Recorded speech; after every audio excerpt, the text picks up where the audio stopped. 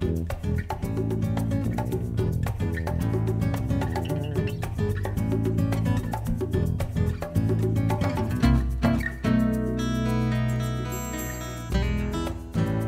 everyone, I'm Allis, and I'm doing a video entitled All That I've Learned by 28. Now I'm going to talk about mentors. Very few people actually have mentors.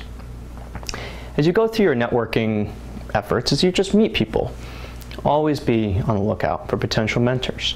You'll find that a commonality among really successful achievers is that at some time or another, each of them had a mentor who was essential in their success, who helped them achieve much more than they thought or even knew was possible. Mentorship is absolutely critical to living the life you want. And who mentors you, just like who your friends are and who you hang out with, often has a huge effect on who you become. Which person mentors you determines which networks you're able to get into and able to access and even find out about in sometimes. And who mentors you often impacts where you go in your life. And so just like we said earlier during the video on work and finding a company that you're passionate about, people spend 16 years in school and often just a few weeks blasting out resumes trying to get a job. What further amazes me is people will spend 16 years or more in school and 0 weeks trying to find a mentor. So why do people spend 832 weeks in school and no time seeking amazing mentors? Maybe they'll have a mentor, but it'll just sort of be the guy that they met in class that came in to speak. It's not someone you really sought out, who you really thought would be the perfect person to help you achieve what you want to achieve. And oftentimes the reason people don't seek out mentors is because they don't know what they want to achieve. They haven't written down their goals. They haven't created their vision board. They haven't created a bucket list. And if you don't know what you want to achieve, you're going to achieve very little, and you're certainly not going to proactively and purposefully seek out the people and advisors and mentors that you need to help you get there. Oftentimes, though, growing up in Middle America, growing up in the suburbs like I did, it's difficult to identify and find high-integrity, amazing, caring, competent, smart mentors. So how do you find these high-integrity, amazing mentors? Well, I have a few tips on that from my own experience. First, go to the internet. Go to Google and look for people who are at organizations that have missions that you're passionate about. And see if you can find, using this internet, people that are brilliant, that are competent, people that are high integrity, and people that are 15 to 20 years ahead of you. And all you have to do is create what's called a pipeline. And a pipeline is simply an Excel spreadsheet or just a list of potential prospects to become your potential mentors, people you've identified as maybes. And once you identify these 20 potential mentors through your internet searching and through your existing networks and people that you might know that might know others, your job is to convince 2 of them, just 2 great, amazing mentors, that you are worth them investing time into.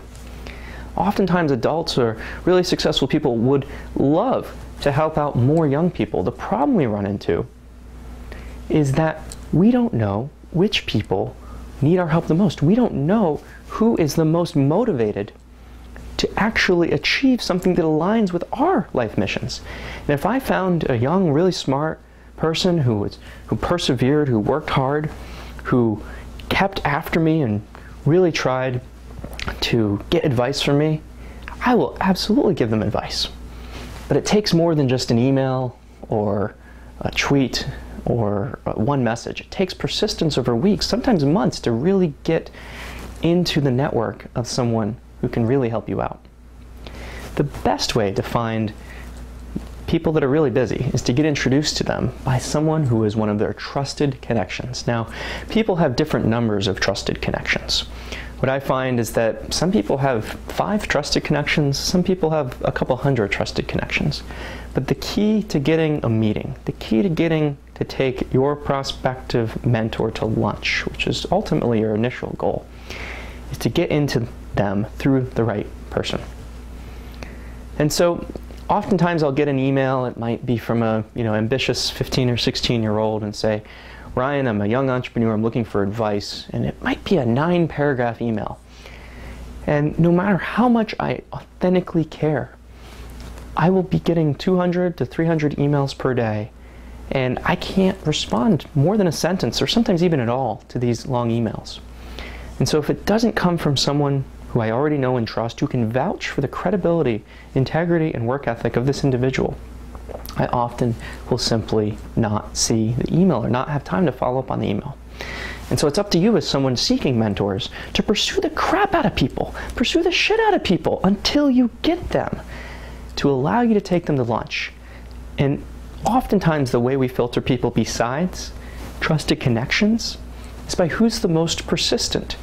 Not who's the most annoying, but who tries over a series of weeks, over a series of months, to demonstrate that they are serious. Because there are a lot of people in the world that talk a big game but do very little. And oftentimes we want to spend our times as adults with people who are doing things and are serious about the things that they're doing. And perseverance and persistence highly correlates with seriousness.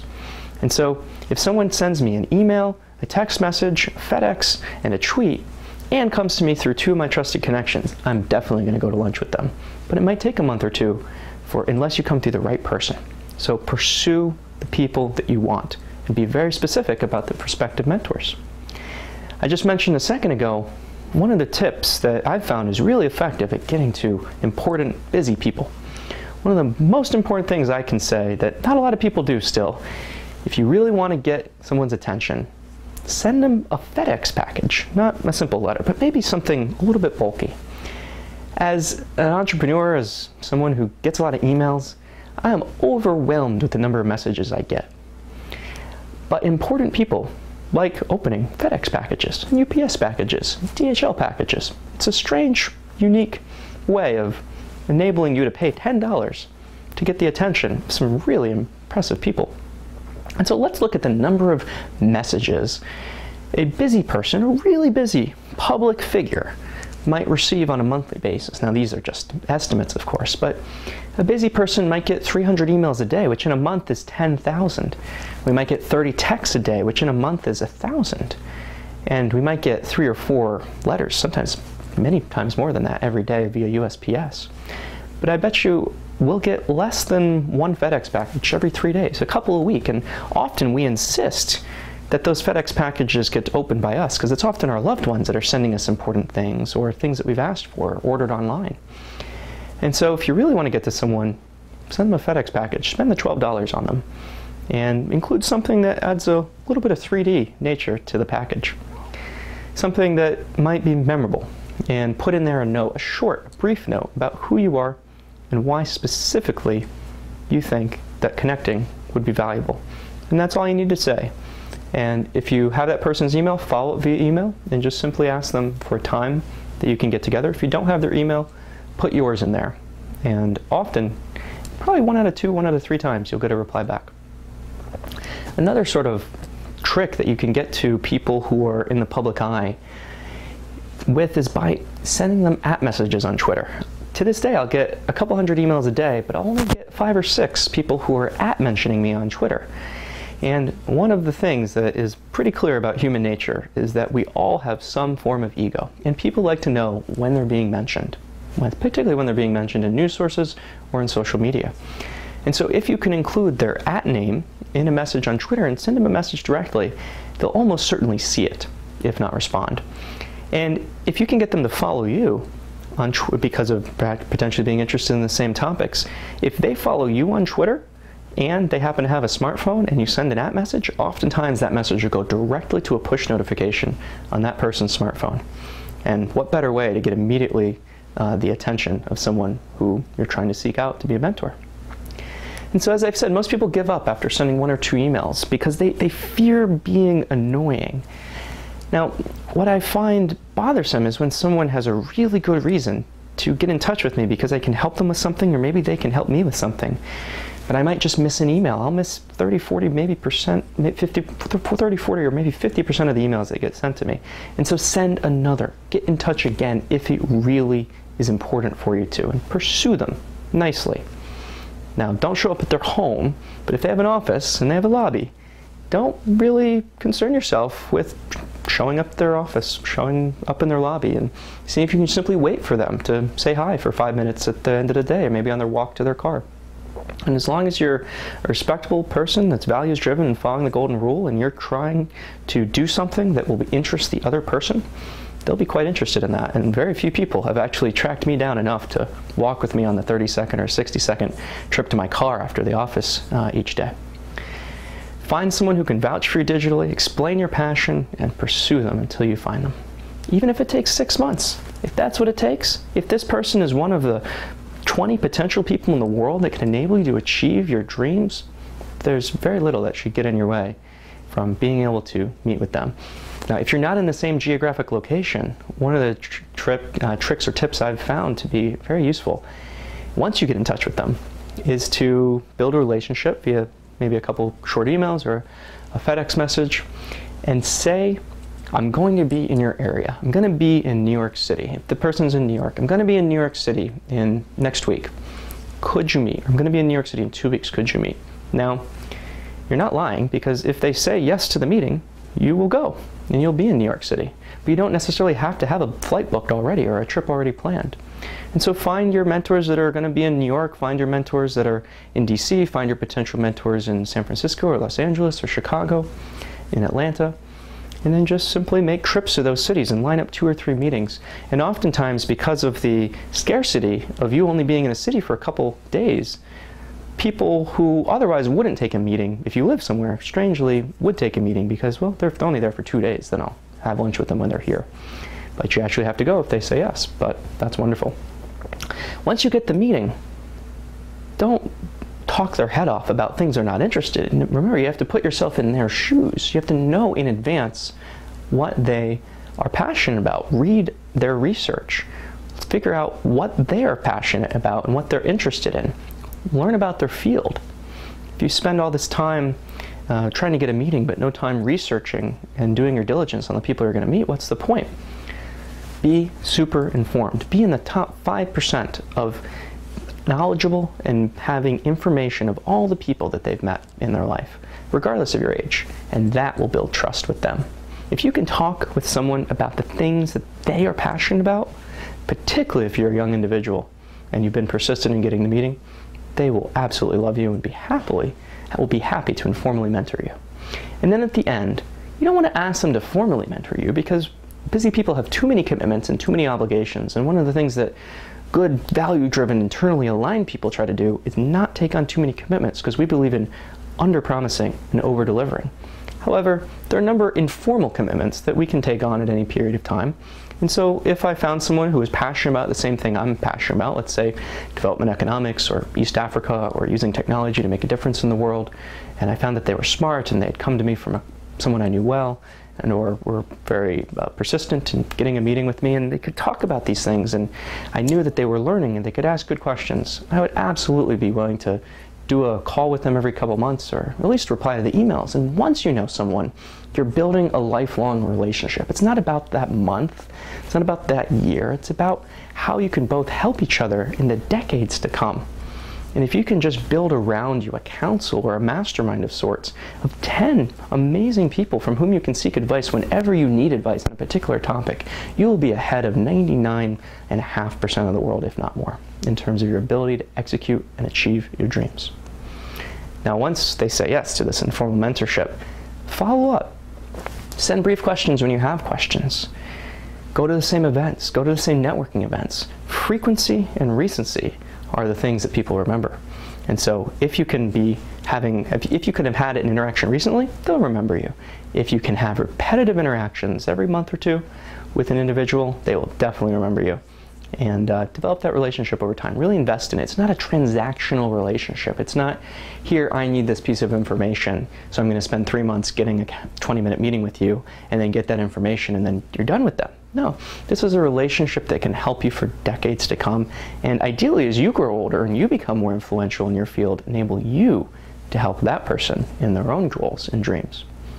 At the end of the day, one of the goals of almost every successful person who is later in life is to ensure that their legacy continues, is to ensure that they can share the information and knowledge that they've gained over the years with other people, whether that be in a video setting like this, or whether that be one-on-one with amazing people. And so if you can be one of those persons who someone takes one-on-one time with and you can learn from and then eventually help them, all the better. And so the key to achieving your dreams, once you know what your dreams are, is to surround yourself with the right people and mentors and invest in your education and find work filled with passion. I'll work 80 hours a week, but the reality is I don't work a single hour because I love what I do and I do what I love, and all I do is I play. I just do what I enjoy doing, where I can get into a flow state, as Csikszentmihalyi says. So find someone with high integrity, with passion, with the same passion of you, under which you can learn, and you will achieve great things. Do these things, and you'll be on track to achieve even your most ambitious goals, and whole new possibilities will open up. Get into these networks that I talked about during the last section, last video on networking. Live this purpose-driven life, which is a life lived within the framework of achieving goals which you plan and think about in advance. Surround yourself with these amazing, smart, caring, high-integrity people, and you'll be on your way to becoming a Jedi. Now, a Jedi, of course, is a term from George Lucas. It's a term from Star Wars. And someone who is training to be a Jedi is called a Padawan. Is someone who is on a conscious journey to become a Jedi. Now, Padawan is actually Sanskrit, and it means learner. And to me, a Padawan is just a young, ambitious, driven, smart, highly competent, caring, high-integrity person that is on the path toward making a difference in the world. And regardless of where I go in life in the future, or if I live one more or two more days, for the rest of my life, I will always make time for people who are high integrity, highly driven, persistent, and are working toward making a big difference in the world, whose goals align with my goals, because that enables me to leverage and scale my time and my impact beyond my own lifetime. So I've taken in jest an opportunity to define what Jedi means to me.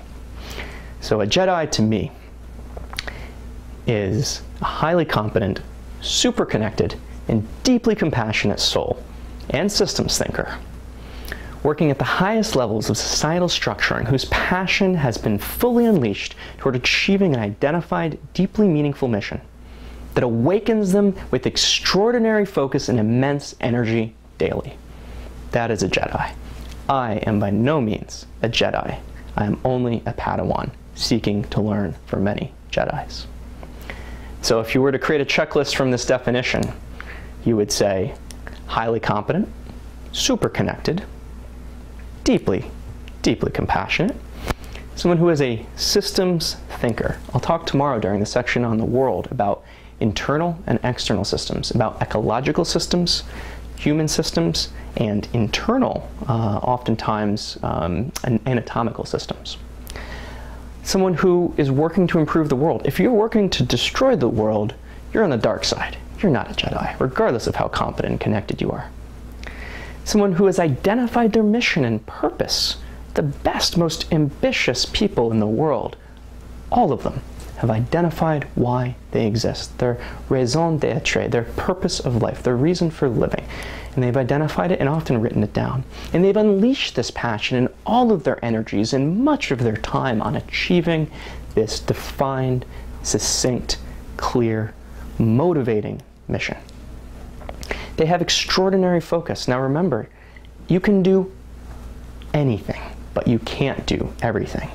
These are people that have aligned their abilities to kicking butt, taking names, and making a difference for good. And so the last part, of course, is they have to have immense, vibrant energy. At the end of the day, if you're monotonous, if you're monotone, if your energy is low, you cannot inspire others, you cannot lead others, and at the end of the day, you must become greater than yourself. You must pass on your mission to others who are smart, caring, and competent in order to leverage your time and ability beyond yourself. So you must have immense, vibrant energy. In physics, energy can neither be destroyed nor created. It can only change form. And so the job of a Jedi is to take their identified meaningful mission and to take their energy and to transform it into energy passed on to others. Now, of course, in Star Wars and all 6 of the movies, there's this concept of a Jedi Knight. And the Jedi Knights were the protectors of the universe and of good. And so, continuing along with this playful metaphor, I define a Jedi Knight as a group of Jedis who are consciously choosing to be the guardians of peace and justice and who utilize the forces of energy and influence, both seen energy and unseen energy, and their influence for good while changing the future for the better through their efforts. That is a group of Jedi Knights. And as you continue to explore the world, build your networks, clarify your goals, find amazing Jedi mentors, you will realize there are many groups of Jedi Knights out there working to make the world a better place. And someday, you may be able to join them. So now you know the importance and meaning of finding yourself a Jedi Master mentor. Don't accept any mentor. Don't accept a person you just run into, unless they're truly great. Find a true sensei. Find someone from whom you can learn amazing things and do great things. So young Padawan, who is your Jedi Master? That is the question you should be asking yourself. Why don't you have one yet? 1 year from now, even 6 months from now, you can. But first, you must know what you wish to achieve and pursue it with diligence. Thank you for watching this section on mentorship.